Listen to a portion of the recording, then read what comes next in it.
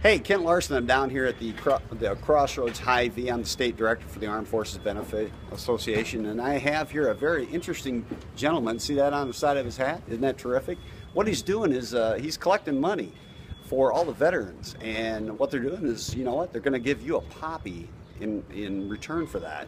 So, would you just tell us a little bit about yourself?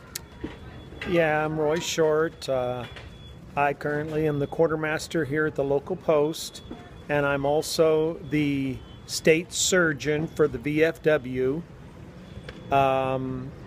Our post for the state is in Des Moines off Beaver Avenue, and what we're doing is we're raising funds. This is our main raising funds for all our veterans.